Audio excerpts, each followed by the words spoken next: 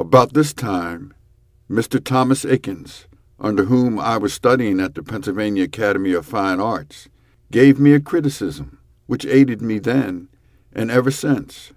It may apply to all walks of life. I will pass it along. I had made a start on a study, which was not altogether bad, but very probably the best thing I had ever done. He encouraged, but instead of working to make it better, I became afraid I should destroy what I had done, and really did nothing the rest of the week. Well, he was disgusted. What have you been doing? Get it better, or get it worse. No middle ground or compromise. With this advice in my mind, I did all sorts of things. Tanner, The Story of an Artist's Life, 11665.